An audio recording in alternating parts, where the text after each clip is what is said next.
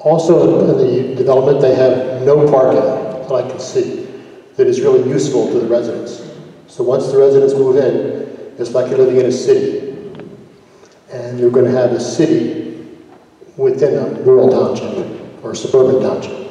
And I think that is totally unfair to residents. But also for the roads. Since I moved back to my house in 1992, I've driven through the 926-202 intersection between 22 and 25,000 times. So I have a real good idea what it's like. Now, before the bridge was out and the traffic was extremely bad, I could not make left-hand turns out of my development. I couldn't. Okay? Once the bridge was closed, it really got very nice and pleasant because I could drive up and down 926 without a problem.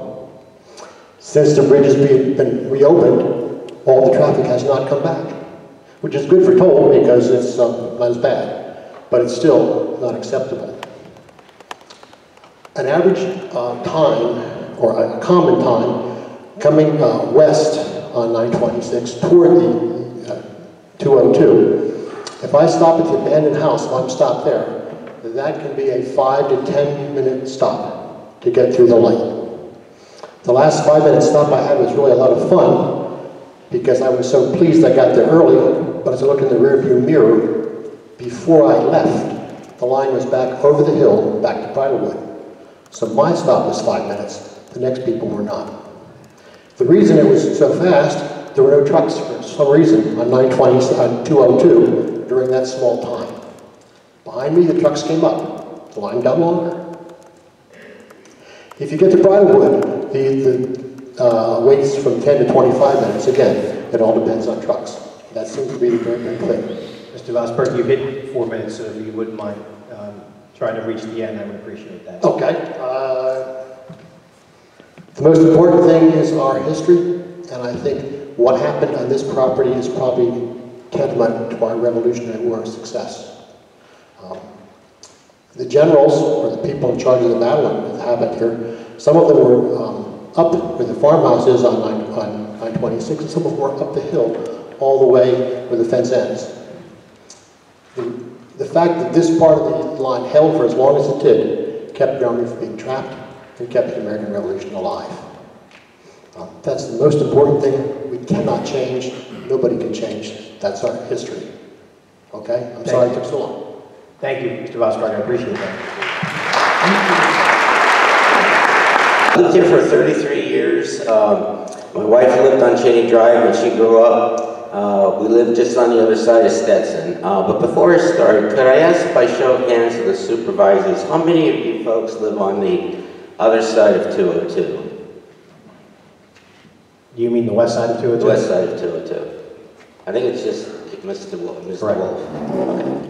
I only do that only because I think you need to have a personal stake in what we're going through on the other side of 202. And I'm sure Mr. Wolf knows that. First and foremost, I have a concern about, obviously, the traffic. You go down here on 926, 8 o'clock in the morning, and it takes you about 20-25 minutes to get to the light at 202. That being said, the traffic gets backed up from 202 all the way back almost to New Street. I don't believe there was any eyeball testing done on the traffic recommendation based upon the traffic patterns. Secondly, I don't think they took into account how to get to 202 now that they've closed off Rosary Lane in Westtown Township. Thirdly, we now have Westtown Woods and Jacqueline Drive with speed bumps. I'm not sure that's the best solution for traffic pattern in our area. And lastly, regarding the traffic, I think that whatever is done traffic-wise, I think Toll Brothers and PennDOT are a package deal, and they need to be lumped together in whatever street resolution is done. It's not just a Toll Brothers problem, it's not a PennDOT problem, it's a gross traffic problem that has to be solved. Secondly, on the water table and runoff. About 8 years ago, we had an event called Hurricane Ivan. Crebilly Farms was not rolling hills. Crebilly Farms was a brown lake. And I fear that an increased storms we're having is going to make the problem even worse. So if you go back, I couldn't get home on South New Street for a day or two because of the water situation. Don't know whether you researched it or not, but I think you ought to take a look at it. Let me see.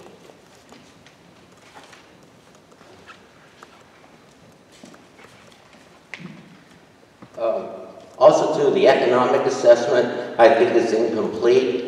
How long is it going to take to sell these houses? What about the impact to our housing values and property values? And also, what's going to happen in terms of increased costs on our property taxes with new schools and infrastructure?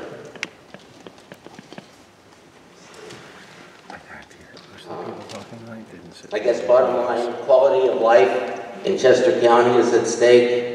That being said, I think you folks did a tremendous job. I was to all the meetings, the planning meetings, and the supervisor meetings, all except one, and I'm glad your heads didn't explode, because it's been a real challenge. So thank you again for your service, and hopefully the quality of life will be sustained. Thank you, Mr. Secretary.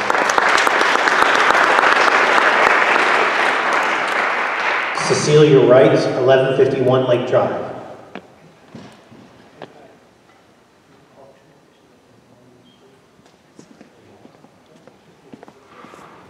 So at the suggestion of one of our supervisors, what I'm going to do is we're going to call up the next one as well so that we can just have you at the ready as soon as the next person is done. So that's Mr. Pomerantz. Dick Pomerantz is 1005 Robin Drive. I can have you next. Go ahead, ma'am.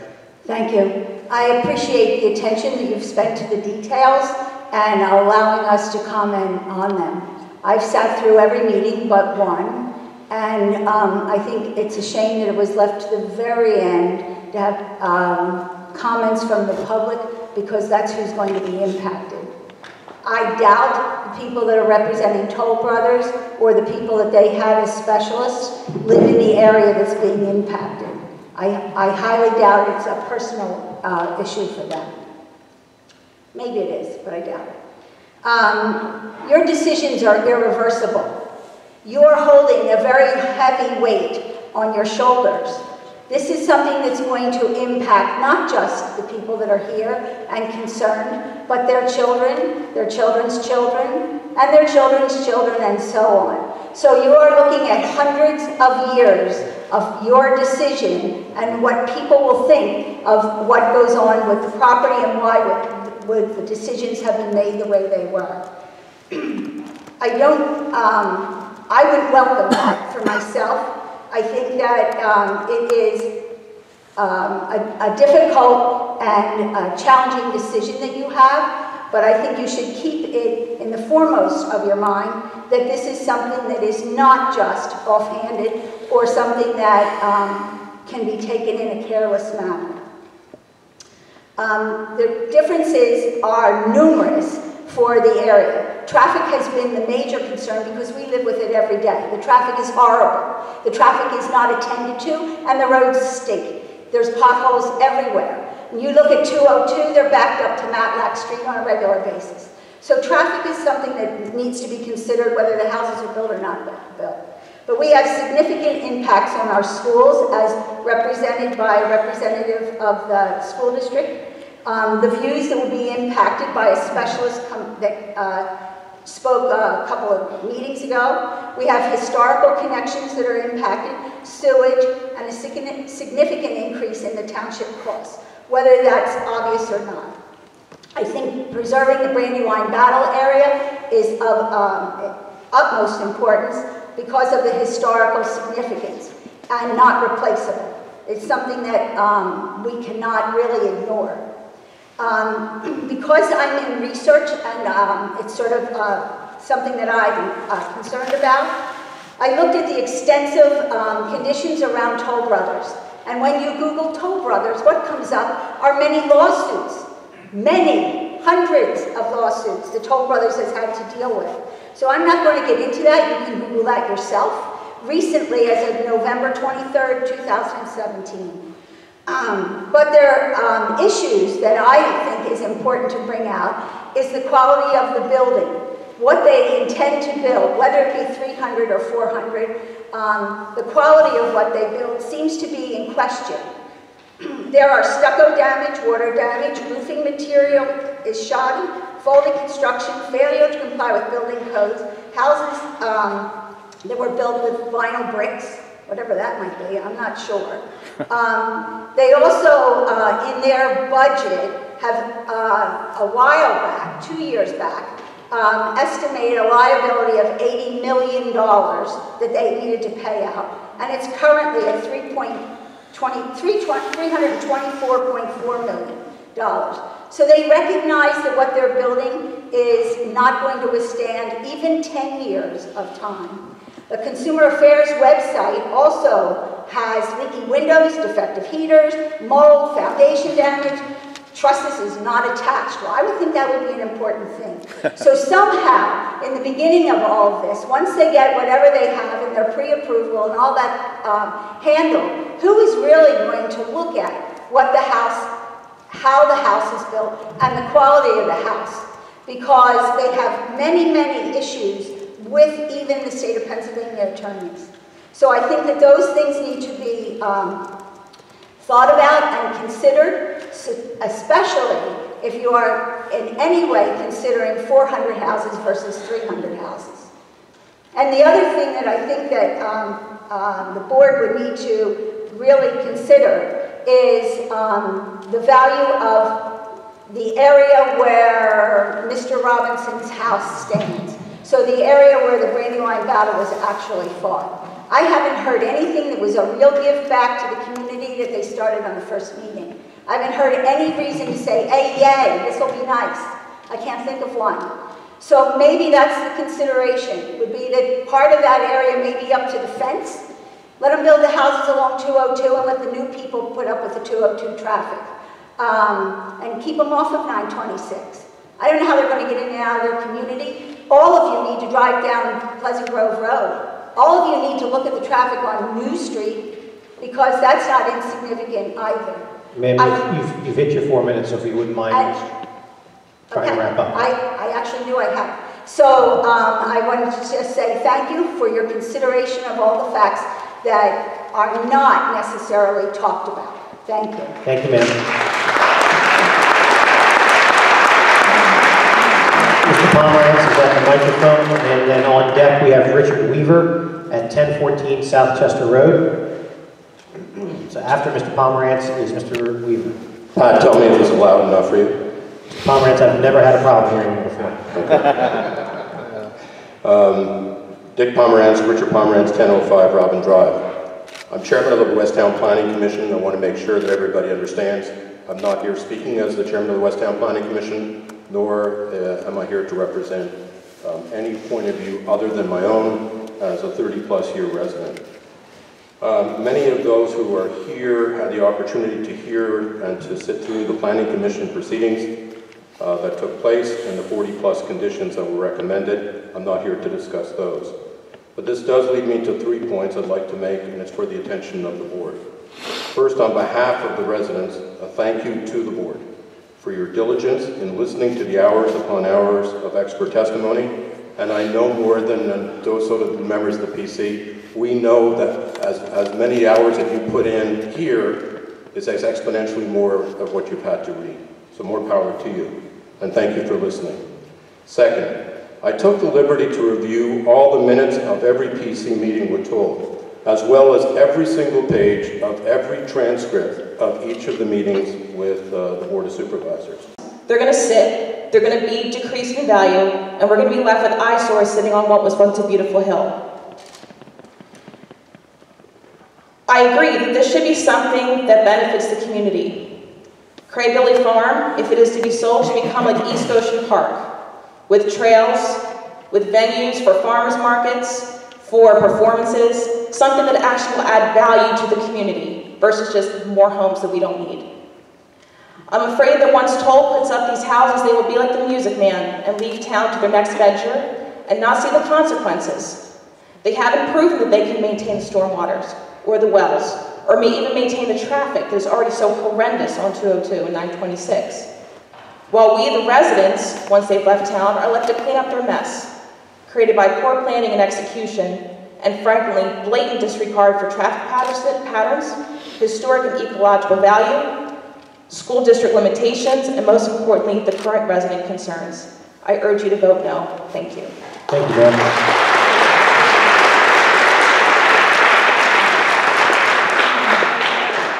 Laura Baselice, if I'm saying that correct, Station Way.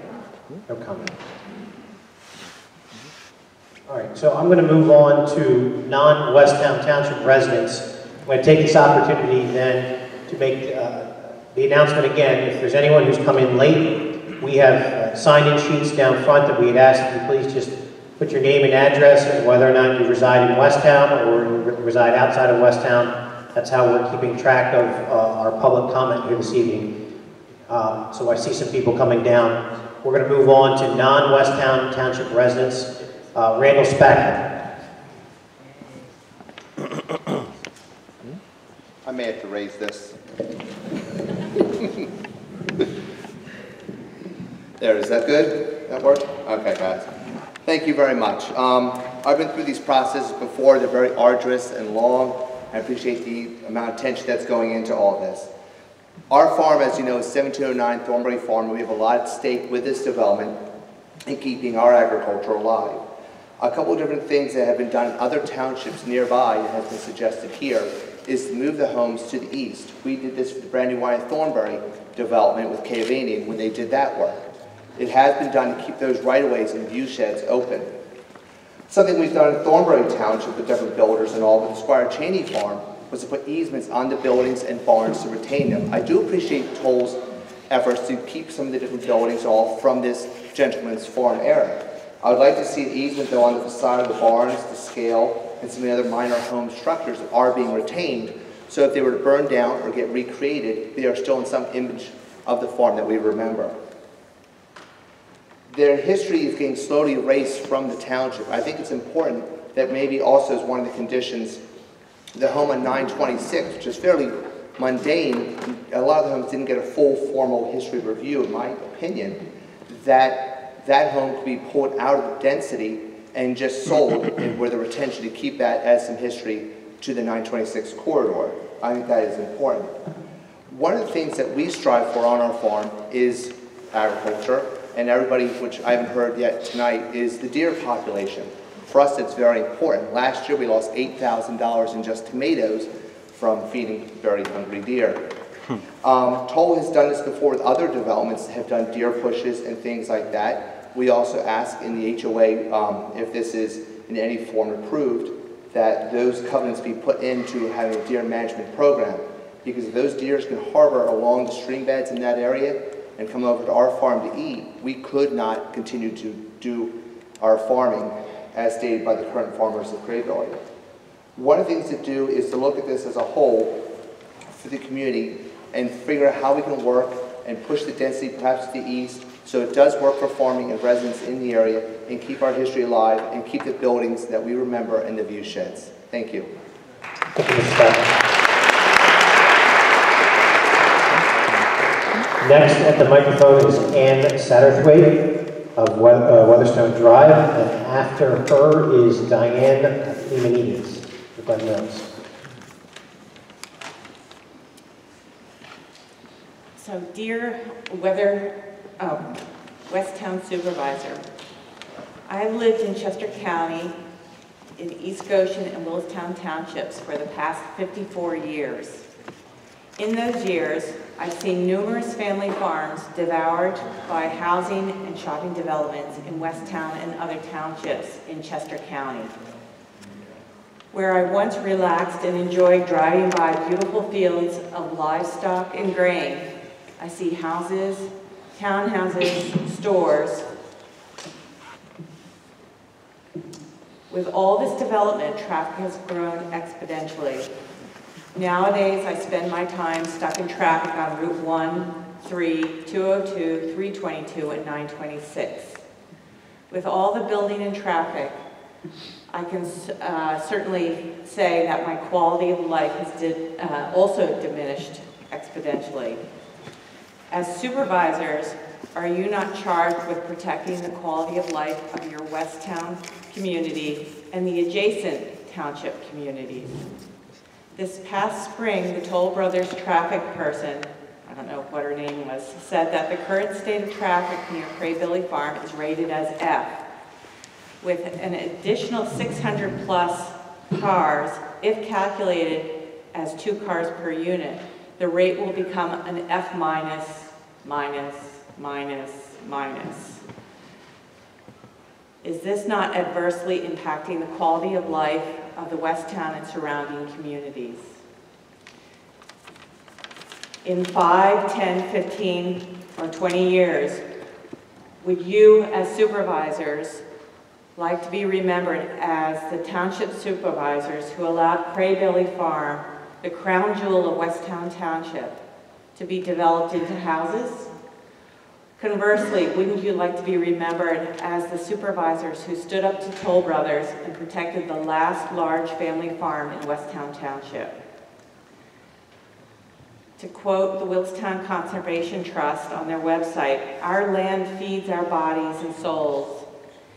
It is the most important legacy we can pass on intact to our children and grandchildren." Thank you. Thank you, Mayor.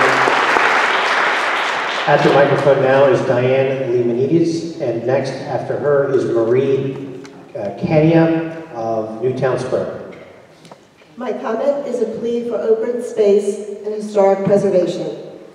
We are all aware that our open space is dwindling, and it is our region's most cherished asset. We can't take back developed land, and it is our responsibility for future generations that we plan carefully with purpose for tomorrow. Please vote no. Thank you, Mayor. At the microphone now is Marie Kania, and after her is Mindy Rhodes of West Bradford. Thank you. I'd like the record to show that although my post office box is Newtown Square, I live at Willistown Chase in Willistown Township. I don't really live in Newtown Square. And that's because where my development is, the post office couldn't handle all of our mailboxes back in 1997. So we have the Newtown Square post office. You cannot regain open space once it is lost. Just as you and I have been enriched by such fields and meadows, our children and children's children deserve to have open spaces to enjoy. What does it merit our community to gain more houses but lose their open space? Imagine a plaque placed on the farm that says, "This open space was saved for you by Westtown Township residents and supervisors in 2017. Or a plaque that will read, "This development has robbed you of the enjoyment of beautiful open fields by Westtown Township supervisors in 2017. Thank you. Thank you, Mayor.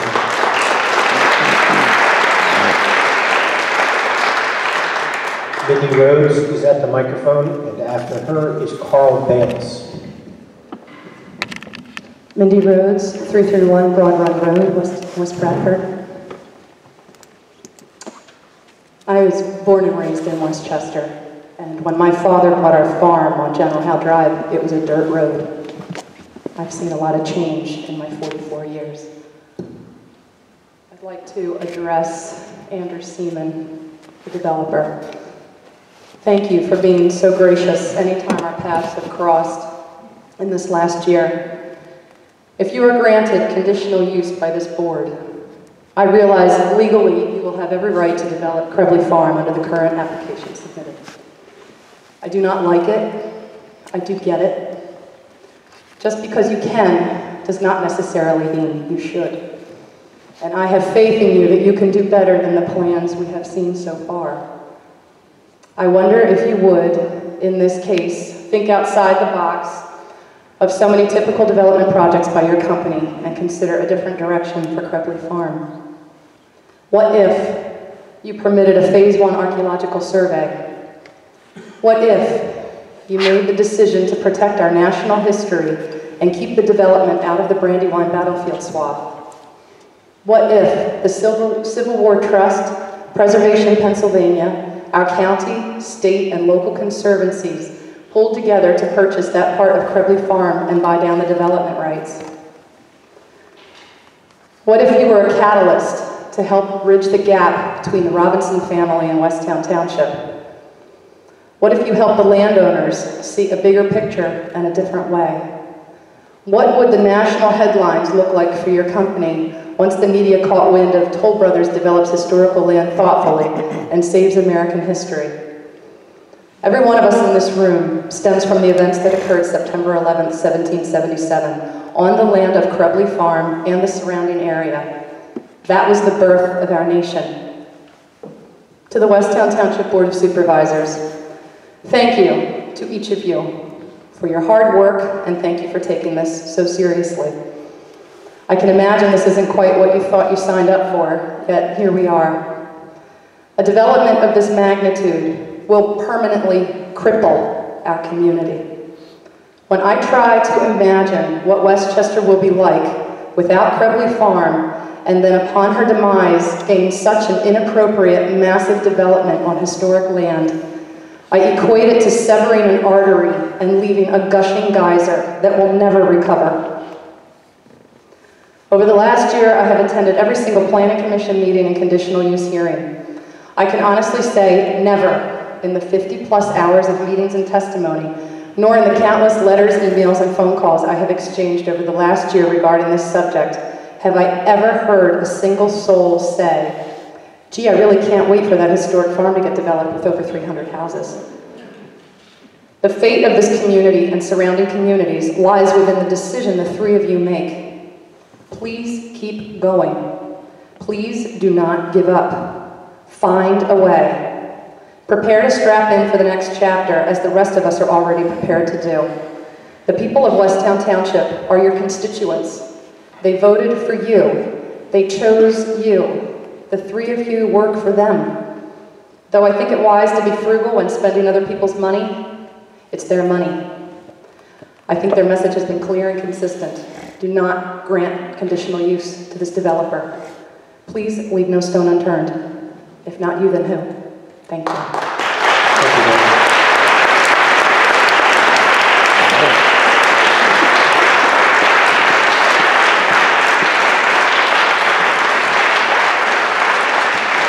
At the microphone now is Carl Bayless. After Mr. Bayless is Ken Lawson. Thank you. Yeah, I'm from Glen Olden in Delaware County, and no, I'm not from this area. I'm very familiar with this area. I've been out here literally hundreds of times. I used to work around here. I've had friends out here. And in a larger sense, it wouldn't matter whether I was familiar with the area or not. I could literally be from another continent and still speak here. Because this kind of problem, it's not just this township. It's not just this state. It's not just this country. It's the whole world right now that faces this kind of issue. And the issue really is development and overdevelopment. And what kind of effect does it have on the people that live there? And it just seems that people somehow equate those two things. And I've never quite understood it, because overdevelopment and development are not the same thing. In fact, they're exactly the opposite. Because development, on the one hand, is something constructive, it's positive, it enhances a community. Overdevelopment is totally destructive and destroys a community. They are not the same thing. And you reach a certain point where you just have to say, you know what? Enough. No more. And it's really a common sense kind of decision. You don't even, and you know, I've been listening to all the different studies and the experts and testimony, and I'm thinking, you know what, you really don't need those things to know. Like, for example, do you really need a traffic study to know about traffic around here? Seriously? I mean, I live in Delaware County, but it's the same general kind of a thing. It's gotten to the point, even there, where depending on what time of the day you're going to travel, you really have to think, you know, I can't even go anywhere right now. Because if I even try to move, I'll sit in traffic for 45 minutes. I might as well wait 45 minutes and then go. Or you might say, well, you know, I can't take this road because now it's going to be so crowded, I got to go 10 miles out of my way to make sure I can get there. Well, is that the kind of community you really want to live in? Can anyone say that doesn't affect the quality of their life? That it has no meaning? I mean, these kinds of things are not abstractions. And that's a real point that needs to be brought out. You know, people talk about these things and people scoff at them. Oh, they're just concerned about these stupid things. Just a fool with pie-in-the-sky notions. These irrelevant things. No, they're not irrelevant. These are everyday things that you actually live. And getting back to traffic, that's not philosophical.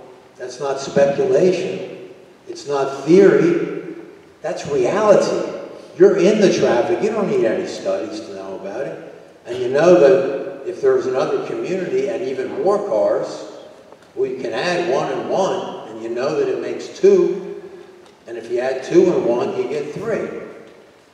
So, for all these reasons that I've talked about, plus just the general, I wanted to add another thing, just the general quality of life. You know, open space, again, it's one of those things.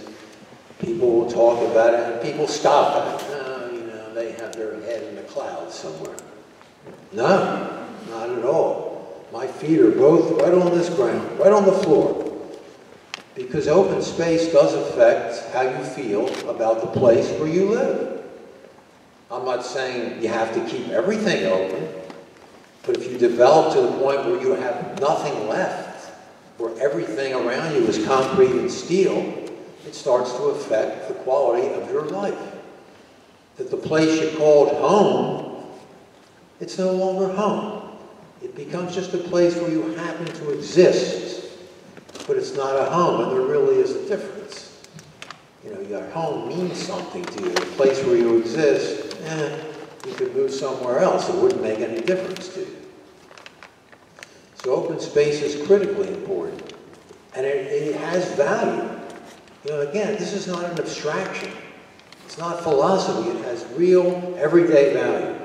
And if you feel your community is a place that you truly love, that has a meaning for you because you carry it around with you 24 hours a day. It affects your psyche and how you feel about your own life. Mr. Bayless, you get your 4 minutes. Okay. Just ask if you can wrap up. Okay, well, I hope that you will, for all the reasons that I have given and all the reasons other people have given, I hope you will absolutely say enough. Enough is enough, and stop this. Thank you. Thank you.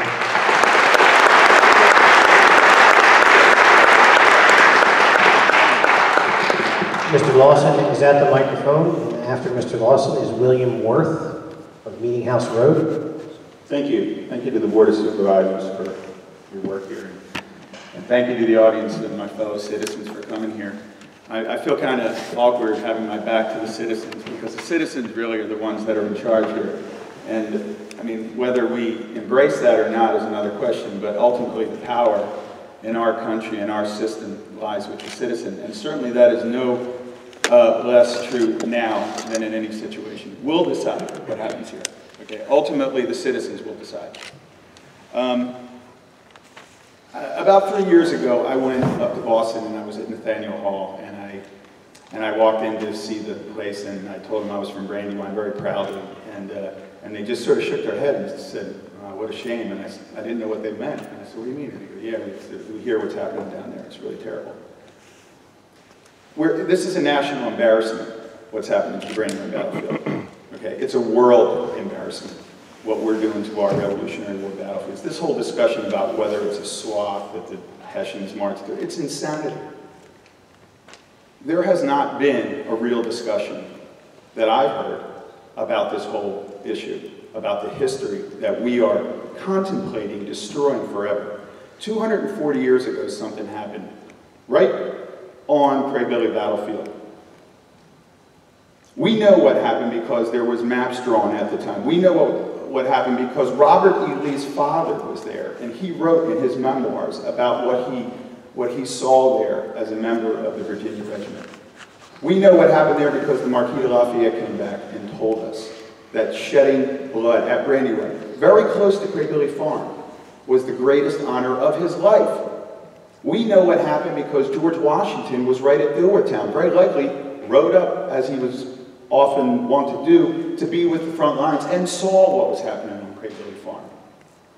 We know what happened because Pulaski's charge that turned the Brandywine red with blood of patriots happened right at that location. And we're thinking about developing it and turning it into a home village of 400 homes, of destroying it for the next 240 years.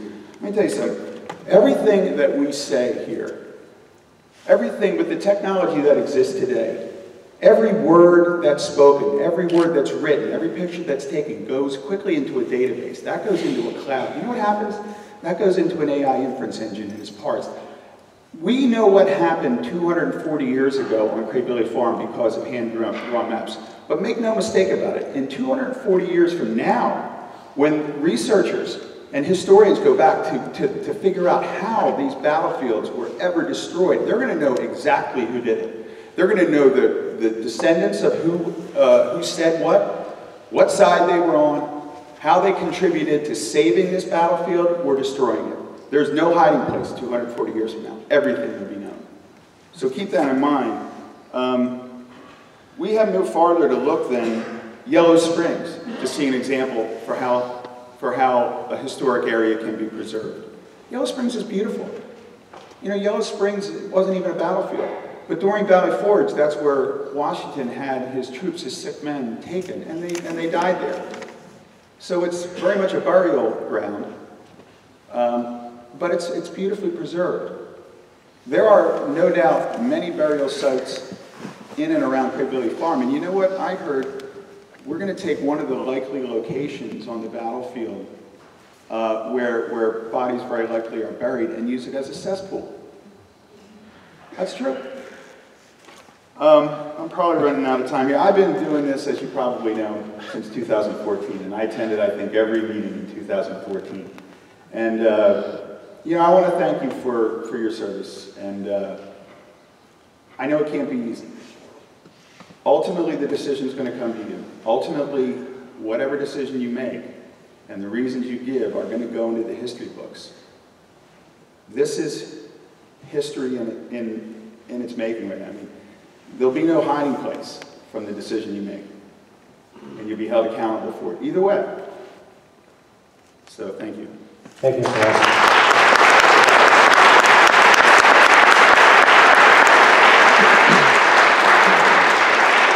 At the microphone now is William Worth. After Mr. Worth is Stephen Lyons. Good evening. I am co-owner, along with my two brothers, of a 115-acre farm in nearby Westtown Township. The farm is under a conservation easement arranged by the Brandywine Conservancy. My wish has always been that Crebilly Farm would have gone the same route. In my youth, back in the 40s, I had many fun times playing around the farm with Jimmy Robinson. One summer I was helping load hay onto a wagon being pulled by a big old tractor across his family fields. I could argue for preserving the land fought upon by soldiers of the American Revolution and argue against increased traffic. But those arguments have already been well made. My plea tonight to the board and and to the planning committee members is to act upon what you believe is best for the community, the children and their children, and how they would grow to love this surrounding protected land and to carry it forward as their parents did. Thank you.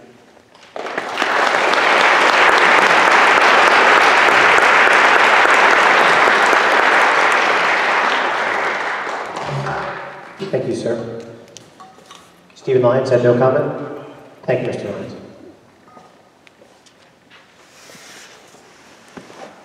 And I apologize, I'm having a hard time reading this next one. I think it's Jeanette and Kirk, maybe Lindy? Lindvig, I apologize, on Boone Road. We have no comment. Okay, thank you.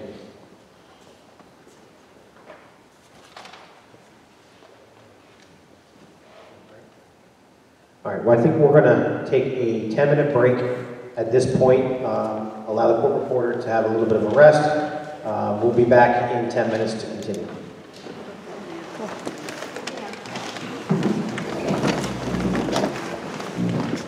In other words, to a pot of water that is boiling over, more water is added.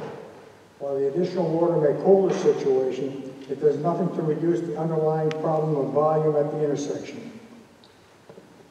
Much has been said, and little has been done. Now I get that wrong. Supposedly, the relatively minor changes proposed by PennDOT will not only improve current traffic flow, but also absorb the impact of the additional vehicle trips generated by the development. Does anyone who lives in the real world believe that? Even PennDOT doesn't. Even before the Toll Brothers project was introduced, PennDOT itself acknowledged more than 2 years ago that upon completion of their proposed plan, the intersection's level of service, currently an F, would still be an F, and they predicted it would remain so through 2035. No matter how many trips are added, the testimony is always the situation will be improved, even if the improvement is from one level of service F to another level of service F. It remains a failed intersection. When I was in school, I occasionally got an F. I was not able to convince my mother or my father that it was a good F. It was better than the F I got the prior semester. I don't think that people here believe that an improvement of a few minutes makes a big difference. Particularly one need not be a traffic engineer to assess the potential impact on surrounding roads. What is now a major traffic nightmare may well be elevated to standstill status, particularly at morning rush hours. And testimony shows that the eastbound queue extends from US 202 nearly a half-mile back to Broadwood Boulevard and contains approximately 100 cars, meaning it may take 15 to 20 minutes for the vehicle at the proposed Broadwood 926 intersection to finally clear the 202 926 intersection. I think prior witnesses have already made that comment. I'd like to talk a minute about the problems that... I'm going to ask you not to do that, if that's okay. You've reached your 4 minutes. I'm going to ask if you wouldn't mind reaching your conclusion, please. All right. I knew you were going to do that to me. In summary, whether PennDOT and some other traffic engineers think we can or should absorb the additional traffic from these homes, I ask you to consider the negative impact that Connector Road and its alignment with Broadwood Boulevard would place upon not only our residents, but the residents of Westtown as well. Enough is enough, and the line must be drawn somewhere, and this is as good a place as any to draw it. The development as proposed with a connector road and four-way intersection is the straw that breaks the proverbial camel's back. We strongly urge you to look carefully at the potential scale of this proposed development and particularly to reject the connector road and the creation of the four-way intersection with Briarwood Boulevard. I thank you for your time and for your many hours you put in and still have to put in. Thank you. Thank you, Mr. Falk.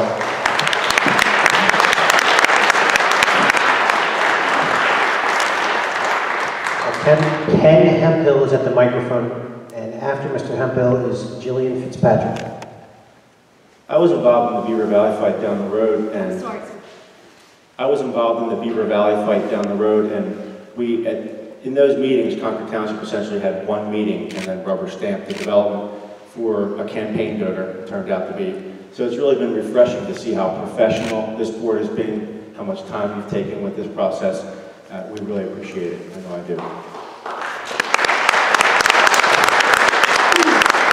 So 100 plus years of case law have essentially given us a situation where corporations are people under the law.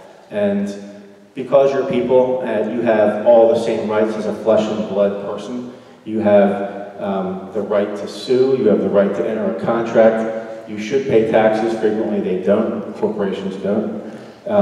And as one wag once said, corporations have no soul to save and no body to incarcerate. But you are immortal and you have vast resources, and you come to townships and you run amok like a Frankenstein monster that we all created because we all kind of agreed to have corporations in our society, and you run amok nevertheless, and you create environmental damage wherever you go. But townships have a weapon since 1971, when the legislature unanimously passed 2 sessions in a row the Environmental Rights Amendment. And when it was approved by the general public in 1971, it received the largest majority, the largest vote majority of any vote that had ever taken place in Pennsylvania history.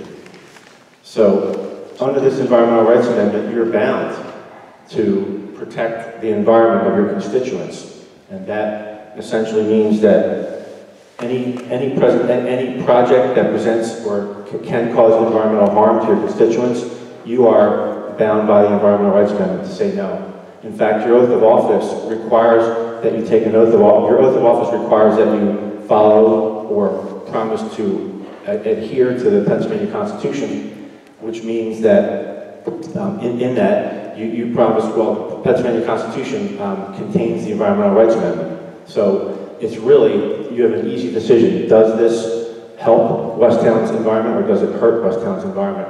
And clearly, looking at these plans and listening to all the experts over the last 12 months, it is clear that these plans hurt Westtown Township. Thank you. Thank you.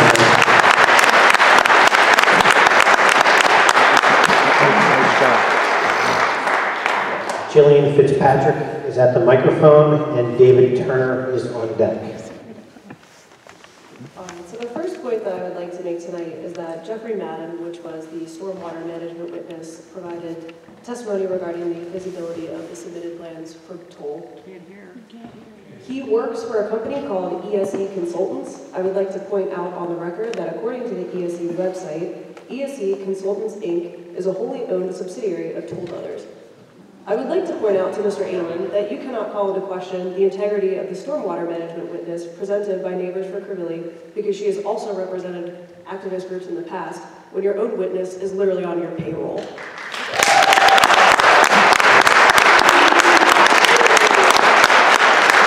Ma'am, if you wouldn't mind, get a little closer to the microphone. The board's having a hard time hearing you. And can you slow down a little bit because it's a little quick with the reading. Additionally, Mr. Madden testified that the soil remediation technique used to mitigate the impact of stormwater management... Hang on, Eleanor, were you able to get that?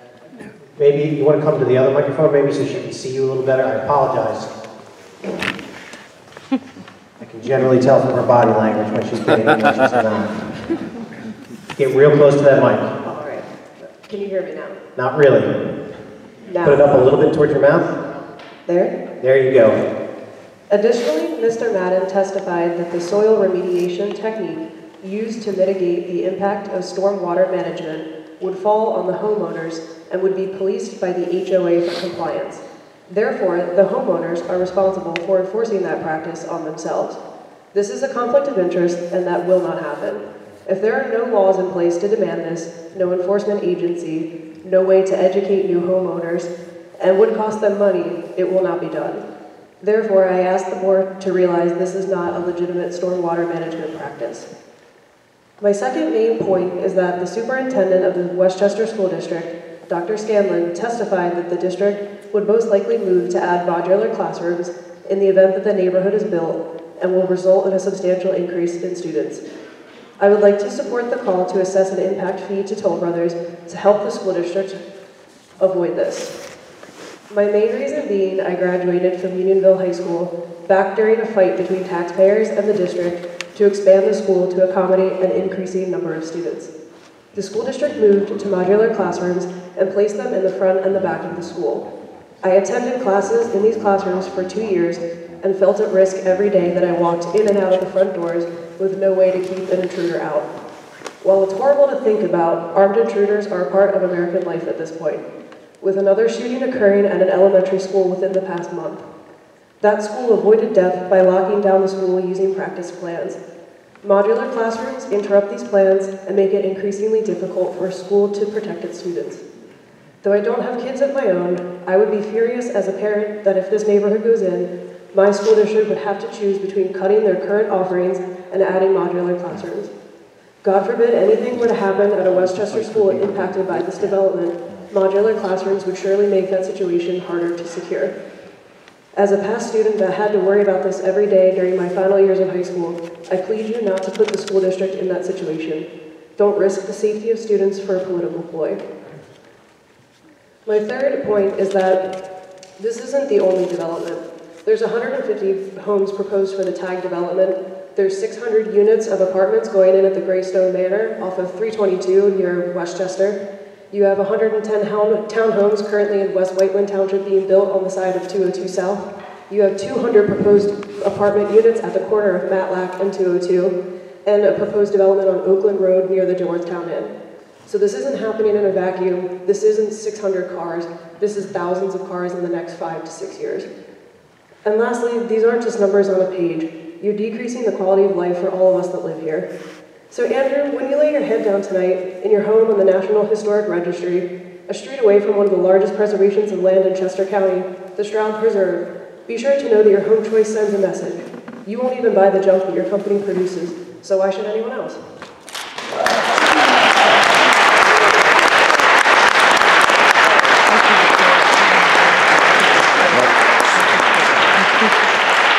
Thank you, Ben. At the microphone at this time is David Turner. After Mr. Turner is Catherine Quillman. No comment from Mr. Turner. Quillman.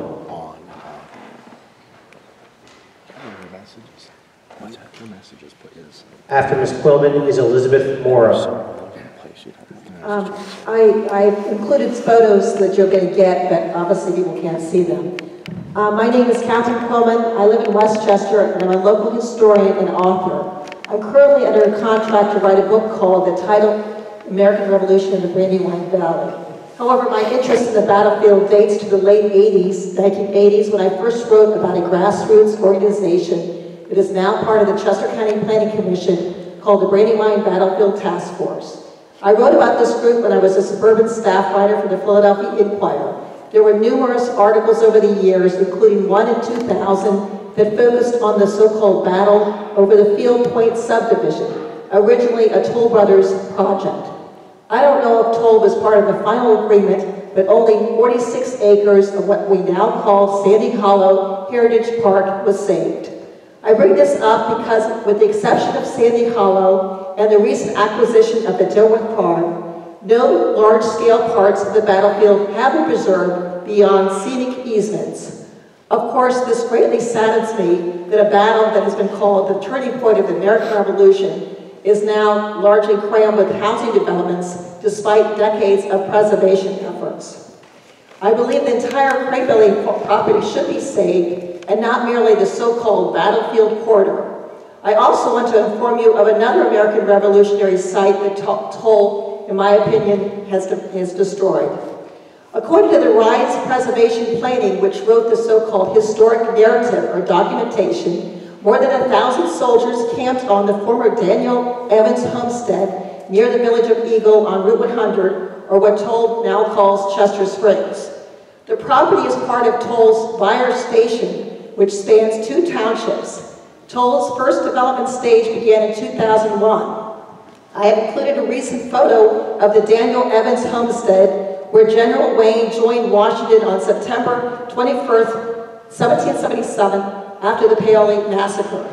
Despite decades since the Toll purchased the former Evans and Ewing farm, the 18th century Evans homestead is still used as a toll office and is now being treated as a historic structure as promised. In fact, the so-called black hole of the sewer treatment system is within yards of the house, and the rare spring house / residence now faces what I call a wall of grass, which is part of a 24-foot high embankment. As you can see from the photos, several trailers have been there since 2001, and they've been there so long, the wheels are now embedded into the ground. According to Upper Euclid's Township records, which I acquired, Toll received bonus density despite the fact that the Evans barn, described by Wise as dating to the 1700s, was never converted into a clubhouse. Instead, it was raised. To quote the township minutes of 2003, the barn was, quote, was sound in 2002, but changing the roadway grade several years ago shifted the pressure of the basement walls, which compromised the barn. It wasn't maintained and continues to deteriorate. The minutes also speak of Toll Brothers' recreation assets. Evidently, that was more of an issue than saving any historic buildings. In fact, several early outbuildings, including a log wagon house dating to the 18th century, was damaged by a fallen tree in early 2002 and left to rot instead of being removed, for instance, to Euclid Township's park known as Upland Farm on Route 100. Another barn in West Vincent Township was converted into a clubhouse. However, the early house next to it remains boarded up today. Another 18th century house was renovated by Toll, but it was described as cheaply done, and care wasn't even to take to even match the roof of the old roof, the color of the roof, to the new plastic addition, which they call plastic. And I included a photo. I was told by a local historian that the barn that belonged to this house mysteriously burned to the ground since Toll began this phase of the development in 2006. I bring up what was once known as the Evans Ewing Farm because, like Crebilly, approximately $5.55 million to contribute toward the price required to place Crebilly Farm into conservancy as of 2015. Instead, over the years, all of the Westtown boards did nothing. So here we are fighting Toll Brothers and the Robinsons to try and save this beautiful farm, our history, and preserve some level of quality of life. When we moved here, I had no idea how important that farm was to the Battle of Brandywine. Mr. Mike Miller showed us how important the preservation of Crebilly can be to our future and to our past. Staff rides by current military commanders and leaders allow them to understand the importance that landscapes can have on a battle and allow them to use that knowledge in current military campaigns. I'm a degreed electrical engineer. I've attended all of the Planning Commission meetings and the Board of Supervisor conditional use meetings about this development. I have to admit that I'm completely dumbfounded as to how this development can be allowed to move forward. I have heard nothing about concrete development plans. Instead, I've heard about preliminary design plans, conditional design plans, and conceptual design plans. I don't understand how the BOS can be asked to approve such a complex development without actual concrete plans and specifications. At least the development can be delayed until real plans and specifications can be produced and delivered to the supervisors so that they can perform a true and thorough review of the proposed development. Then and only then can the board make a truly informed decision about whether this development should be allowed to move forward. Also, given the new information about the probability that skirmishes did occur on Crebilly Farm, it would be completely remiss of the Board of Supervisors to fail to impose a requirement of ground-penetrating radar to determine if there is indeed bodies buried on Crebilly or other buried historically significant artifacts that would be destroyed upon development. Once you start tearing up the ground, you can't go back. Finally, I want to enter into the public record a portion of a letter that was written by O. James Lighthizer, President of the Civil War Trust to the Westtown Planning Commission. The Civil War Trust is a nonpartisan, nonprofit organization devoted to the preservation of America's hallowed battlefields, including Revolutionary War battlefields. According to the date of the letter, Mr. Lighthizer sent this letter to the Planning Commissions on or around October 2, 2017. In this letter, he states, "With this letter, I seek to convey the trust concerned with the Toll Brothers' proposed development of the 322.36 acre site known locally as Crebilly Farm, located in Westtown Township. Significantly, this property is situated within the historic footprint of the Brandywine battlefield." Later in the same issue, he states, "Although the Civil War Trust recognizes that people need places to live, work, and shop, we believe it is possible to balance development with historic resource and land preservation so local communities can benefit from the economic opportunities that both can provide. Preserved battlefields are heritage tourism magnets that generate revenue for states, localities through the county. Further, passive and educational recreation open spaces like battlefields contribute to the quality of life of local residents, Sandy Hollow Heritage Park being a local example of such benefits. A housing development can be moved. Historic battlefields cannot, and once they are destroyed, they are gone forever." There are many other points I could make about the problems that this development will cause, from wastewater issues, traffic congestion, school overcrowding, to increased taxes that all of us will be forced to pay for this development. I could also point out all the horror stories that have been made public about other Toll Brothers developments. Somebody already thankfully did that. But I'll leave that to all my fellow Westtown neighbors. Finally, I urge you to deny this conditional use application based on lack of proper planning and engineering design, loss of quality of life for these residents who will be most affected by the development, significant worsening of already horrible traffic and congestion problems, and the loss of a historically significant part of a Revolutionary War battlefield. Then, if you deny it, you must take action to preserve the farm in the future while providing a means for the owners to profit from the sale of their property as is their right. You can't simply deny this application and expect this to not happen again. Thank you for your time. Thank you, sir.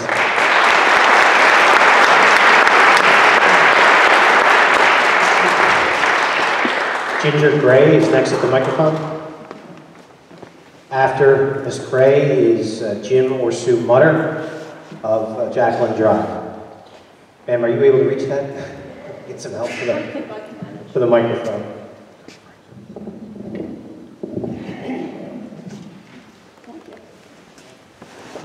Is this okay? Yes, please, if you just get real close to the microphone. I would like to remind the Board of Supervisors, which I'm sure isn't necessary, that when you were elected to these positions, it was with the promise that you would make decisions in the best interest of the people of Westtown. And I would challenge you to show us one thing about this proposed development that is in our best interest. We have heard from various experts, a PhD in environmental topics, who warns about Crebilly being a special consideration considering the streams on the property and the danger to the Brandywine watershed, which Wilmington gets their drinking water from eventually. We've heard from Dr. Scanlon, the superintendent of the Westchester School District, who tells us that this is going to have a financial impact on our school district. Not to mention the impact on the quality of life here. And I don't think there's anybody in this room who believes the traffic experts who tell us that a simple left turn lane is going to solve all of our traffic problems. Anybody that sat on 926 or 202 knows this is a fallacy. And then the Brandywine battlefield, a portion of the American Revolution where we fought hard, our patriots fought hard for our independence and our freedom. The freedom to stand here and speak for ourselves to topics like this. We cannot deny people the quality of life that they moved here for. And if this development is allowed to go forward, it's going to be on your conscience because we're not going to be able to gain back all of what we lose. Why, when we've heard from presidents of local homeowner associations of toll brother developments who have been in litigation for years with these people due to shoddy workmanship, do we think that Westtown is suddenly going to be different than all of the rest. They're going to build these houses with their shoddy workmanship. They're going to take the money and run, and Westtown is going to be left holding the bag. And I would urge the Board of Supervisors to vote against this and protect the quality of life for everyone in Westtown. Thank you. Thank you, ma'am.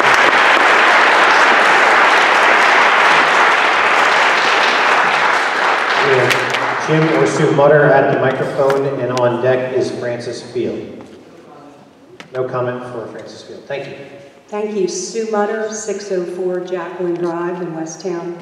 I just want to thank our supervisors for your time, for your careful consideration of all of this evidence and information that you've been listening to for over a year, for every person that came out on a Monday night after a long Thanksgiving weekend. You can be sure that there are dozens and dozens of residents who feel just as passionately as we do, who are unable to be here. And I've seen them in over the year that we've been attending meetings. I've seen many, many faces. I've yet to meet a fellow resident who feels even mixed about this development. And as everyone has already said, I don't see any benefits to it. But while I have confidence in you guys to consider all the evidence, I ask you to be brave as the men that fought on this sacred land, to vote no. Don't fear threats of lawsuits and deep pockets that Toll Brothers have. We're behind you. We'll support you in that if you vote no. And if you are unable to do that, then attach every condition that you can to this development. And again, we support you in the long battle ahead. But what I just want to draw attention to is that these two men are the representatives of Toll Brothers. So they're the faces of Toll Brothers. I'm a substitute teacher in the Westchester schools, and they're reminding me of a couple of middle school students sitting in the back of the room snacking with their legs crossed on their iPads. These two men and Toll Brothers do not deserve to be stewards of this historic, sacred, precious land that cannot be replaced. So, vote no.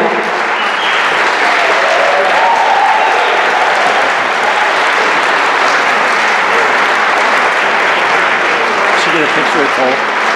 Get a picture of Adam. Thank you, ma'am. Next at the microphone is Michelle Barbecue. After Ms. Barbicane is Bob Mastrovito of Sharon Circle. Good evening. I'd like to, first of all, thank the board for representing us as citizens and residents of the township. I have lived here 26 years. I am on the west side off of West Pleasant Grove Road. Coming here this evening, I had to wait for 3 traffic lights coming out of West Pleasant Grove Road just to make a left-hand turn to get down on 926. I was going to talk a lot about the traffic. I think we've discussed that pretty thoroughly. It just aggravates people who live here tremendously. Since I first moved here, it has gotten progressively worse. I can't imagine how difficult it will be to maneuver yourself around this township with the addition of that many more residents and cars. We no longer can make a left off of West Pleasant Grove Road. If you go the opposite direction, you can no longer make a right onto Rosary Drive. So I know to get places, I'm going down and making U-turns and going backwards and forwards. So it's already bad, and I would implore you to really have that be a consideration. Yes, we would get more tax revenue in the township. You also will have a lot of very, very aggravated people who live here. I moved here because I thought it was a beautiful and lovely township. I still think that it is.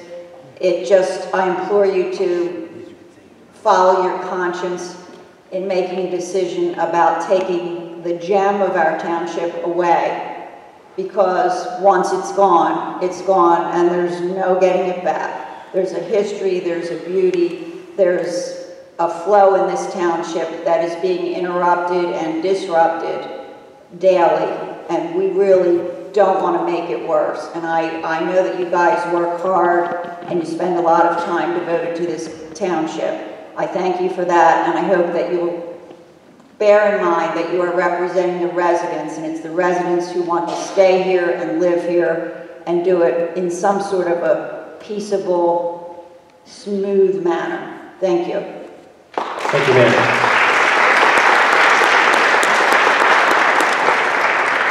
Bob Mastrovito is at the microphone, and after Mr. Mastrovito is Rebecca Dahl of Lake Drive. Bob Mastrovito, 825 Chevron Circle. I've been a resident of the township for about 33 years. Recently, I read about Toll Brothers being able to build a new community on Teague Road, East Bradford Township. I read a little bit of the approval, and when I did read it, it upset me a little bit when I read that East Bradford Township was reluctantly approving the development on Teague Road because of Toll Brothers being able to skate under the law, just barely meeting the minimum requirements on all the conditions that they set forth, such as the similar conditions that Westtown is imposing on Crebilly. And what I'm asking is that the Board of Supervisors look at the 48 to 50 conditions that were submitted by the Planning Commission. And if those conditions are not met 100% by Toll Brothers, that you should vote no. Maybe give them a little tolerance, 95% of everything. But you should look at that and don't have anything that you would be doing in a reluctant way, either 100% approval or 100% disapproval, nothing in between. Thank you very much. Thank you, sir.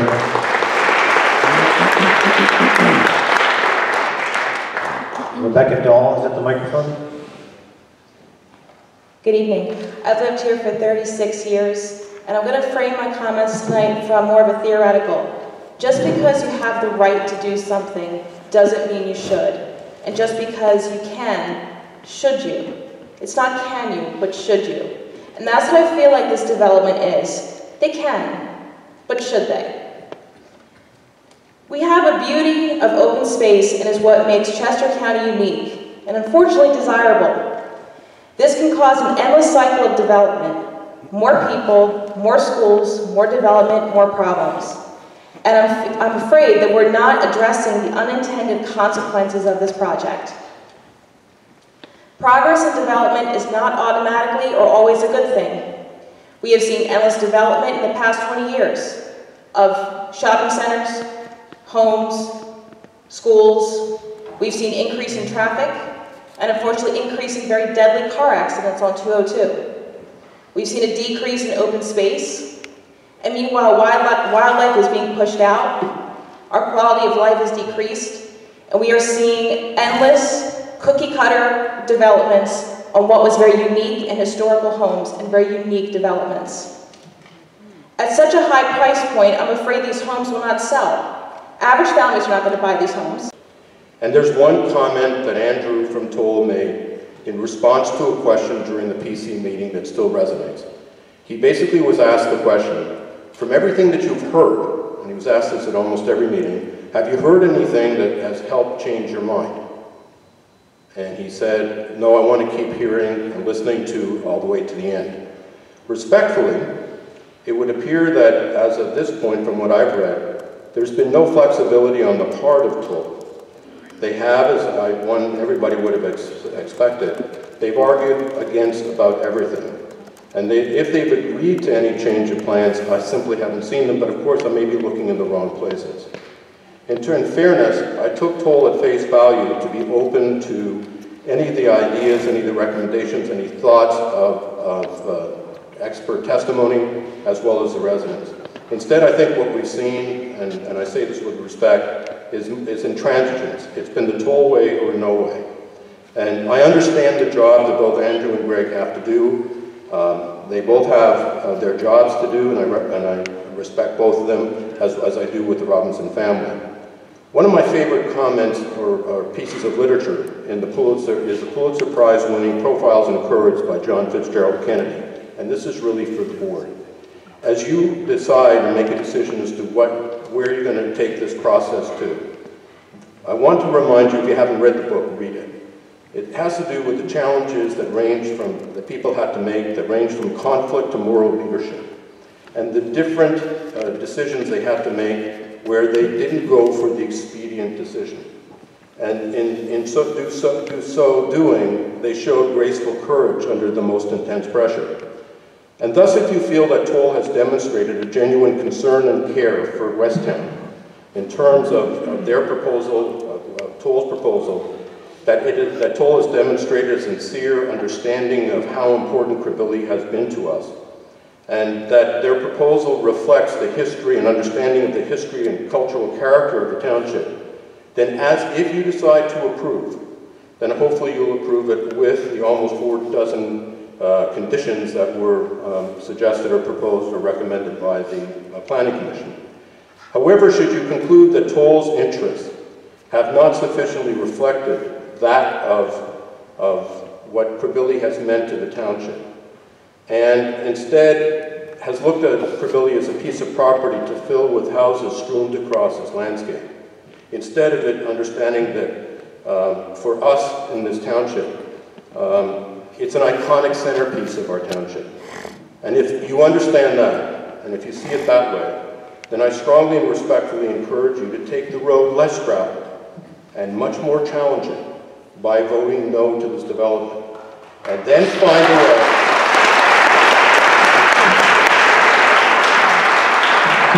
and then hopefully, through the leadership of the board, township manager, Mr. McKenna, the good faith of the Toll and the Robinson family, find a way to make the Robinson family whole and Toll whole, while at the same time allowing Crebilly to remain the soul of our township. Thank you. Thank you, Mr. Palmer.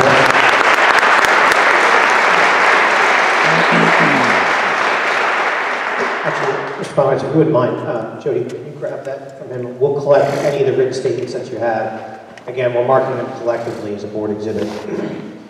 Richard Weaver is at the microphone, and on deck is David Raab, R-A-A-B, of 112 Macroom Avenue. My name is Richard Weaver, and I'm a resident of the township at 1014 South Chester Road. I've been a resident of the township now for 32 years, and I basically have one overriding question to the Board of Supervisors, and that is, other than for the additional tax revenue that this development will bring, I would like to hear one benefit that this development is going to bring to the residents of this township. You put out a lot of public notice of how important the residents of Westtown are, and that Westtown is its residents. This development is going to do nothing but create problems for your residents. And I cannot see any possibility that the increased tax revenue has of coming close to balancing that loss to your residents. Thank you. Thank you, sir. Mr. Rob, David Rob? I don't have a comment. No comment. Thank you. Marilyn Powell? No, no comment. I'm just listening. Okay. Ellen Steele? Thank you, ma'am. Bob Dahl, 1163 Lake Drive.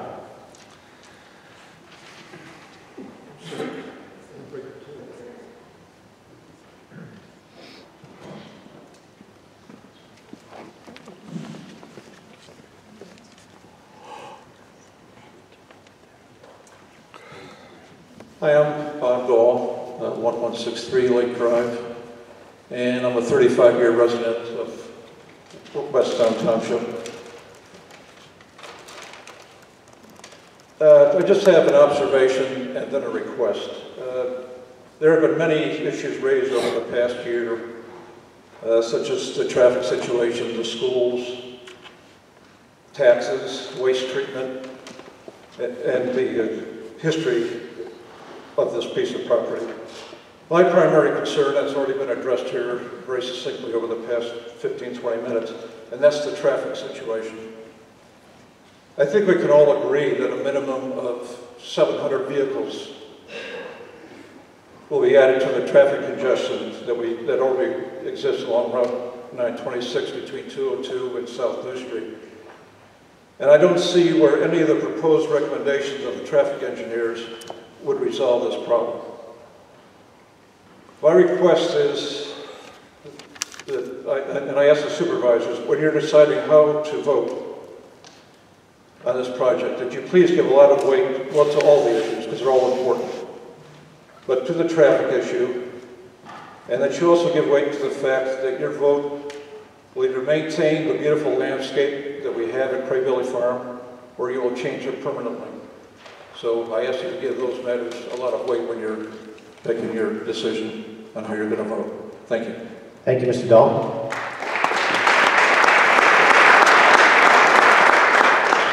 Gloria Dahl is at the microphone. Jennifer Kramer is next after Ms. Dahl. I live at 1163 Lake Drive. Lake Drive is in between New Street and Birmingham Road, right off Route 926. My first comment, I want to applaud Mr. Vosberg for mentioning the wells. If the wells were to get damaged by this development, I also feel Toll Brothers should fix the water problems that would result. Aside from that, I'm addressing the township supervisors. I'm not going to repeat what has been discussed regarding traffic, emergency vehicles not being able to drive through, and the possibility of having to build a new school, and the history and environment. I ask the township supervisors to think of the citizens in this room and other residents of the area before you cast your vote. Think of the fact that none of us want 300 plus new homes in our area. Think of how this would impact Westtown. I would like to mention that the Crebilly Farm site could benefit the community by making it into a year-round facility. It could be used for daycare, winter and summer sports, wedding venue, biking and hiking trails. I implore you, the township supervisors, to think of the citizens of our beautiful township before you cast your vote. Thank you. Thank you, ma'am. Jennifer Kramer is at the microphone, and after her is, I believe it's Kirsten Kramer of 1046 Dunvegan. Go ahead, ma'am. Hi, first of all, I'd like to thank the board for their work so far. My family has lived on Dunvegan Road since 1980, and I have lived here my entire life. So we are clearly invested in Westtown's development and improvement. I know others have mentioned it, but I'm also going to talk about the traffic. I've been very skeptical of the due diligence done towards the traffic studies. I attended Representative Comita's meeting with PennDOT earlier this year, and it seems like Toll's plans largely correspond with PennDOT's plan to alleviate current traffic, not with the additional 1,200 or so trips per day. Furthermore, their studies completely neglected the considerable traffic that travels the 202 through Jacqueline Drive, which Can I just ask you to slow down just a little bit, because the reading is a little difficult. I apologize, I didn't mean to interrupt. That's fine. Furthermore, their studies completely neglected the traffic that goes to Jacqueline Drive through to 202, which not only impacts those Westtown residents, but also my family personally. We have attended every meeting regarding this matter, and absolutely no projections have been made about traffic coming out of the West Pleasant Grove exits from the carriage homes and cutting through Dunvegan Road to get to New Street in the event of traffic, and then to Jacqueline Drive at 202. Our neighborhood has many pedestrians and children and no sidewalks, and any increase in non-neighborhood traffic is a cause for concern, much less increased traffic by irritated commuters. Added to the financial and environmental impact of the build and the loss of scenic views and historic resources, there is nothing about this development which benefits Westtown residents, only significant threats to our quality of life and potentially our safety. Thank you. Thank you, ma'am.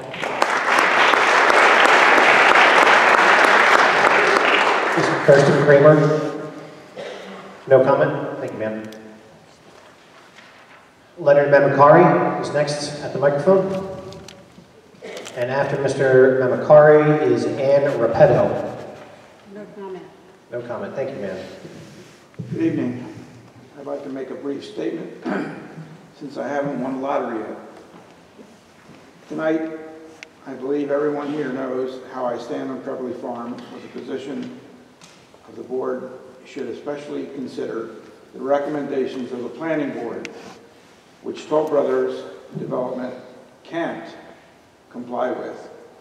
I suggest with the traffic problems in township already, and with specific 202-926 problems, that the traffic study presented by Toll Brothers is totally inaccurate, and the study and development would multiply congestion.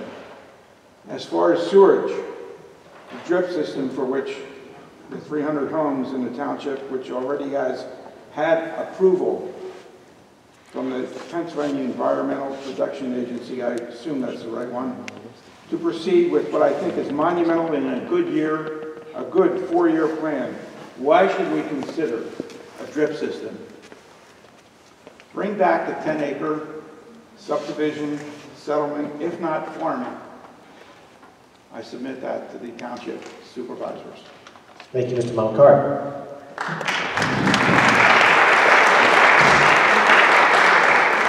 Next at the microphone is Amy Harkins, and after Ms. Harkins is Ken and Ann Kanjan of Bracken Court. Amy Harkins, to the mic. No comment? Okay. Ken or Ann Kanjan? Thank you, sir. I'm sorry if I'm saying that incorrectly.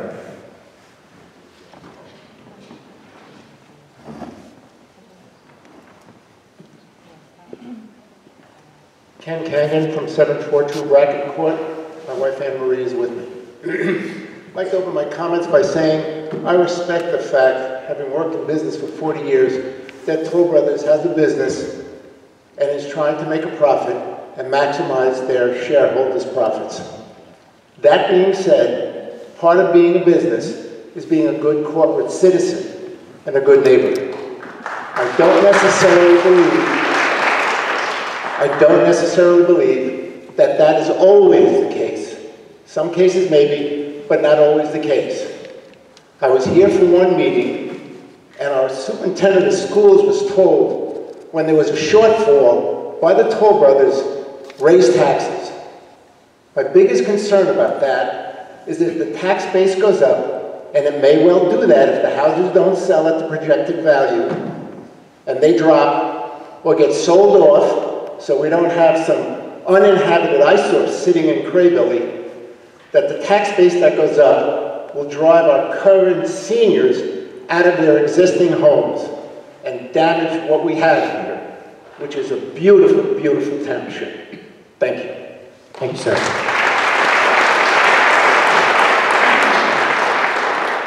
Myron Grubal, 1024 Dunvegan Road. And after Mr. Grubal is Ginger Gray of Jacqueline Drive. Would you like my copy, my hard copy? When you're done, if you wouldn't mind, sir, we would like that copy. Thank you. Good evening. Thank you for the opportunity to comment on these procedures. My name is Myron Grubal. My wife and I reside at 1024 Dunvegan Road. First of all, I want to express my deep, deep disappointment at this and past Board of Supervisors for the utter and complete lack of action and disregard on doing what many other surrounding communities have already done. namely establish an open land preservation fund for this community. As an example, if we took a $100 tax per household for every year since we moved into this township in 2000, based on approximately 3,700 households, this township would have had approximately... Start out with a quote from the Toll Brothers website. When we build a new community, we believe in adding something vital to the area, something that measurably contributes to the lives within the community in a positive and dynamic way. My whole discussion is basically to see how much this development jives with their stated objectives, their stated mission. I'm familiar with meetings like this. I'm a geophysicist, have been an expert witness in explosives, blasting near houses and so on. And in my experience, I've seen many times at township meetings where a quarry would be blasting and the houses around complain. And one of the problems has been that in these situations, the quarry started out in the boondocks. The houses were developed around there later, so both parties are right. The quarry is right and the neighbors are right. So who's wrong? The developers. Something inappropriate, that they did not do something that they should have been doing. So again, what has happened? We want to find an inappropriate development. Again, when we build a new community, we believe in adding something vital to the area, something that measurably contributes to the lives within the community in a positive and dynamic way. So is this appropriate? Is this an appropriate development? If you look at a map of the lot sizes in the area, everything west of 202 in Westtown, except for a few small sections, is 1 acre or so. This development is proposed to be on a 1/3 acre and a 1/4 acre. The estate and the luxury, the executive lots. Very small, not in character with Westtown. In fact, we went to Lissitor. My wife and I drove out and looked at the Lissitor development and could see, in fact, once you got through the claustrophobic entry, you could see that, in fact, there is a section that Toll Brothers set aside for larger 1 acre lots. So, in fact, this could be done. This could be done. When we build a new community, we believe in adding something vital to the area, something that measurably contributes to the lives in the community in a positive and dynamic way. So what is the motivation here? The motivation by Toll Brothers apparently is greed, and they're driven by the investors. The conditional use, as I understand it, is to get extra townhouses in, to squeeze more in than, in fact, they were allowed to at the very beginning. Can we move to traffic? Much has been said about traffic. When I saw that first study that came out that ignored New Street and Pleasant Grove, I noticed that that wasn't part of the study. And I thought, this is not going to bode well for all of these studies. In fact, when you really think about the study of the traffic in this area, I imagine New Year's Eve, a fellow going into a party, getting drunk, going to the toilet, finds the toilet clogged. What is he going to do? Well, I'm drunk enough, I don't care. I'm going to take a dump. And it doesn't matter, because it's already clogged. However, when he leaves, on New Year's Day, they're going to clean that toilet. This project is going to dump the traffic here, and there will be no New Year's Day to clean up the toilet afterwards, after they leave. When we build a new community, we believe in adding something vital to the area, something that measurably contributes to the lives within the community in a positive and dynamic way. the history, is this going to contribute to the history of the area? What is this going to add?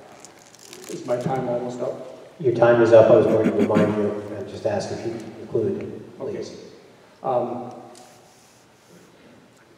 There are two alternatives. One is to have Toll Brothers reconsider what they're doing. And the other is to, in my opinion, have the board produce such onerous conditions on this that they feel like that they're not going to do it. That's happened before, I know. In addition, this community, the people that we have here, are committed in opposition to this development. And there are a lot of things that can be done publication-wise and to show that this Toll Brothers operation is not appropriate. Thank you. Thank you, Mr. Anderson.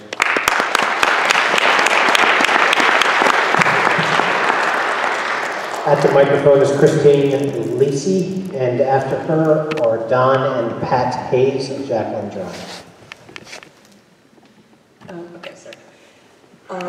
So I'm a Westtown Township resident, and I've attended every single meeting except for one planning commission meeting, and I actually had my husband stand up at that meeting for me so that he could talk about the threatened or endangered species that were given in numerous environmental protection reports on the Crebilly Farm. And I'm hoping that's been passed along. I realize I don't know if the Board of Supervisors ever received that report, but I gave it to the Planning Commission. And I also only missed one of these conditional use hearings, and that was the September meeting, and I was sorry to miss it, but sometimes life gets in the way. But I do want to thank the Planning Commission and the Board of Supervisors for the time going through this. It's obviously been arduous for everyone, even the Toll Brothers side as well, as has been going on for years. It was an interesting analogy to follow coming up here, but it did remind me of the one conditional use hearing we had at Westtown School when Toll Brothers brought in an expert to try to say that the pharmaceuticals that are expelled and go into the wastewater treatment system, the expert actually tried to say that there is a bug that humans excrete and that all those pharmaceuticals will be hauled away with the solid waste. I cannot begin to tell you what kind of bullshit that is. And I can't believe that that's an expert that Toll Brothers would bring out to say that that's really what happens. I can tell you with certainty that is not the case. Pharmaceuticals go into our wastewater. They're changing the genders of amphibians, I can't say the word right now. But you get what I'm trying to say. But I'm digressing because I followed that other gentleman and it made me think of it. There's no need to talk about traffic because we know the traffic's horrific. Anyone who lives in this township, and whether it's for 1 year or 40 years, knows that the traffic is horrific. We already know that our first responders in our community are completely overstretched because they're covering multiple townships. Westtown Township does not own its own first responders force. I thought that the woman who was the expert on wastewater management that spoke at the last conditional use hearing was really good. I just wish she had discussed the fact that a community of this kind of development is going to have heavy use of pesticides and fertilizers, and that's a lot of chemical going into our wastewater systems, not wastewater systems, but going into our water tables and all of our watersheds. Someone else has already addressed it, so I don't need to bring up the fact that Toll Brothers is in thousands of lawsuits. Anytime they do a development, there are always problems and there's thousands of lawsuits. But again, that doesn't matter to this conditional use. The conditional uses are on the 23 different points that the Planning Commission brought up. And I am begging the Board of Supervisors to make sure that Toll Brothers isn't just lightly scratching the surface of those conditional uses, that we're really looking at every single point and making sure that the conditions are being met. That's it. Thank you, ma'am.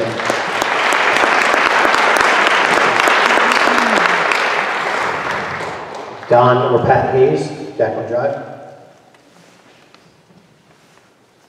Are either of the Hayes here? Don or Pat Hayes? They may have left.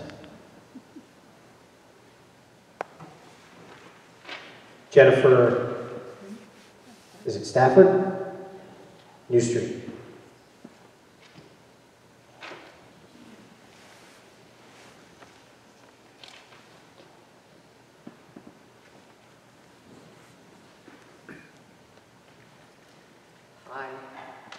I'm going to do my best to read my terrible handwriting here. I'm here again in front of you.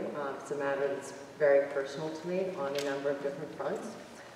One, I live on New Street, about a half a mile from the proposed development site, and I'm afraid of what's going to become of my front yard once, and the road, once the development, and or if the development comes into fruition. Two, our family was given a 150-acre land grant from George Washington as payment for my two great, etc. uncles having served as his personal bodyguards.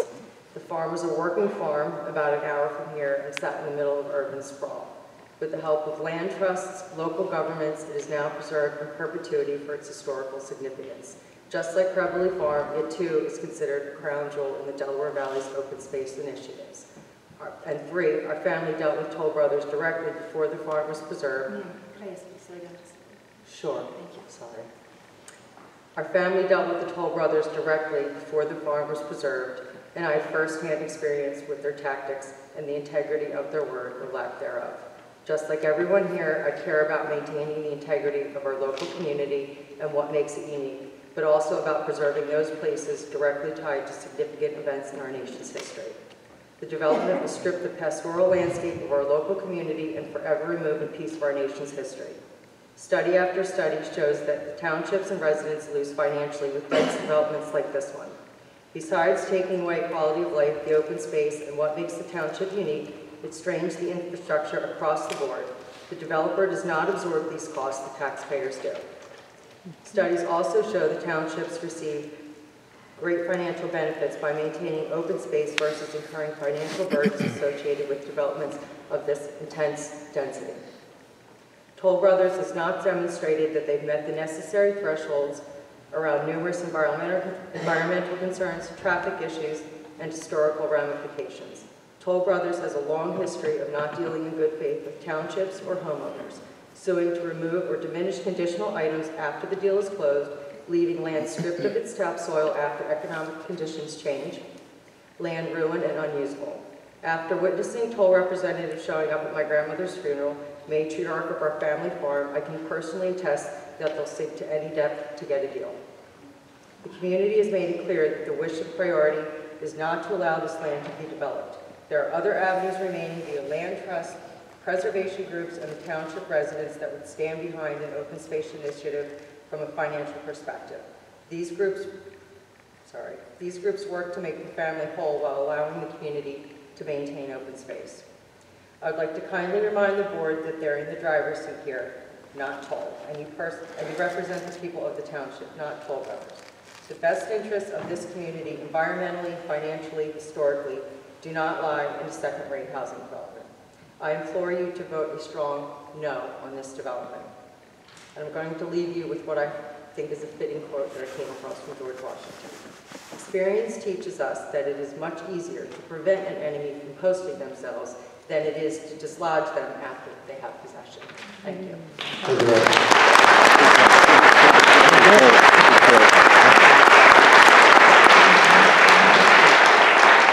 Next at the microphone is Peter Dufault. After Mr. Dufault is Ken Hemphill.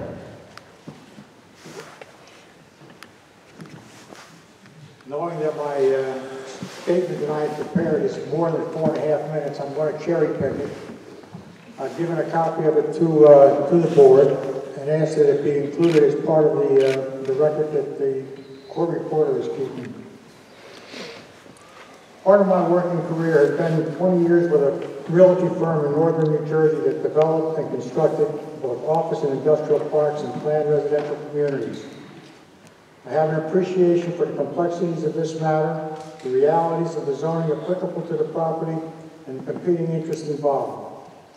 Much testimony has been given, and there are many very valid concerns. Many have spoken very eloquently about them. I hate to bring up traffic issue, but that's the one issue that Brandywine and Thornbury community has legitimacy and standing as an interested party, so I feel that I must. With all due respect to PennDOT, who has a vested interest, and the traffic engineers who have testified for the applicant, I would encourage them to put aside the statistics, formula, maps, measurements, and technical jargon. for a moment and consider the realities experienced by residents. Picture yourself in the following situations. As a resident of West Pleasant Grove Road and the surrounding area, contending with commuters who use this narrow road as a cut-through speedway to avoid the 202-926 intersection during the morning rush hours. As a resident of Britton Village on 926, whose spouse suffered a cardiac event on a weekday morning, and the rescue squad, after negotiating the delay at the intersection, was further delayed because the entrance to the development was blocked by backed-up traffic on Street Road. As a resident of Brandywine and Thornbury, who must make a left turn from Bridlewood Boulevard to go westbound on 926 during the morning rush hour, but can't safely do so because of the eastbound traffic backup blocks both the view and the intersection itself. At the heart of these problems is the intersection of routes 202 and 926. It's a long-standing nightmare for anyone who lives in the area. And to this, the Toll Brothers project would add 317 new dwelling units, approximately 600 cars. It was not only eligible for the National Register of Historic Places, the paperwork was completed but never submitted by the Ewing family. I also want to point that Buyer Station has nearly the same development plan as Crebilly, such as carriage houses and single-family homes. Ma'am? Yes. Sorry to interrupt, but you have exceeded your 4 minutes. So Okay, I have one more thing. You wouldn't mind concluding your statement, Okay, please? my conclusion is, as several residents have said in these meetings, they're concerned for the long-term care of Crebilly's historic buildings. Thank you. Thank you.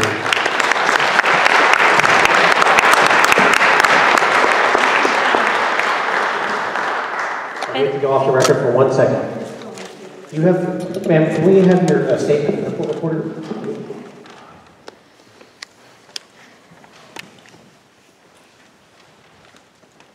Okay, at the microphone now is Elizabeth Morrow. After Ms. Morrow is, I believe it's Mr. Mork. I'm having a hard time with that name, of Britton's Bridge Road in Birmingham. Go ahead, ma'am. At a meeting to defend the possibility of another option for Crebilly Farm, I shared with Chad's Ford Live the importance to make every effort we can to preserve our historic battlefields and to honor those who valiantly fought for the birth of our nation. By keeping these spaces open, every generation has the opportunity to re-witness the battle and hear the courageous tales of our founders. It is about preserving our quality of life historically and environmentally. And I'm told that there is a sign on the property itself that says you are entering the Brandywine battlefield. This is about principle over profit, patriotism to our country for the larger good, and preservation of our natural resources and blue-collar people. At a time in our nation's history where all these things are being questioned, let us not let this moment pass when we have the chance to make the difference. Some have criticized on what merits I present my thoughts, and it is thus. I am a citizen of this state and a resident of the county. I have a vested interest in retaining the beauty of our area for generations to come. Under Article 1, Section 27 of the Pennsylvania Constitution, the people have a right to clean air, pure water, and the preservation of our natural, scenic, historic, and aesthetic values of the environment. Pennsylvania's public natural resources are the common property of all the people, including generations yet to come.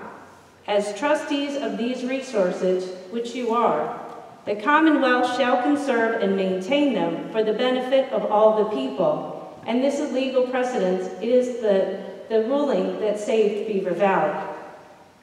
And to further make my point, John Dernbach, Widener Law University professor, has written about the ERA, Environmental Rights Amendment, and his analysis was cited by Chief Justice Castile in this landmark opinion.